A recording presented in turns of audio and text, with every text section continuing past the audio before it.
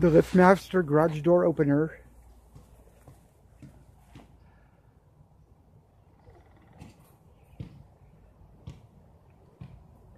Okay, you just took some angle iron, put it in the ground like that. I'm gonna put cement in a minute.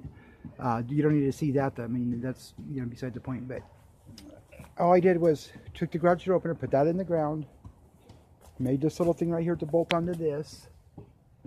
The angle iron, I used the original pieces of the garage door opener. Put a piece of angle, bolted to some angle iron, and put it in the ground. It's at least a foot in the ground. I think closer to 2 feet.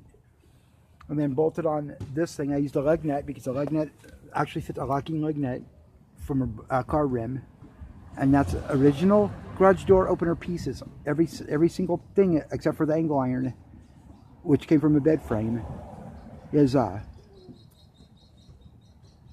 from a garage door opener. Okay.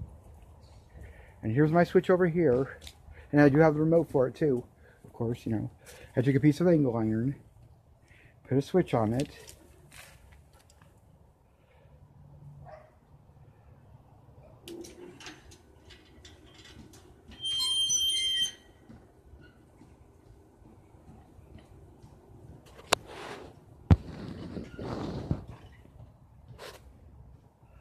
And then to close it, and then you hear it clicking that, like if there's something in the way, you got to do it 2 times.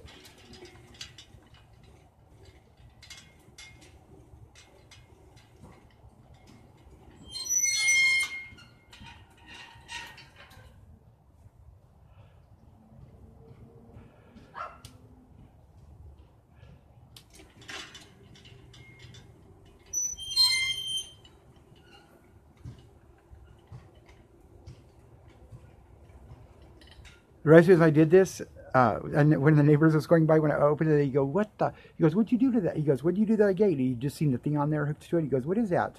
And then I did the switch. I turned the switch. He goes, "What the?" He goes, "I'll give you $200 and I'll buy the garage door opener if you could do it to my yard." He lives about 3 houses up.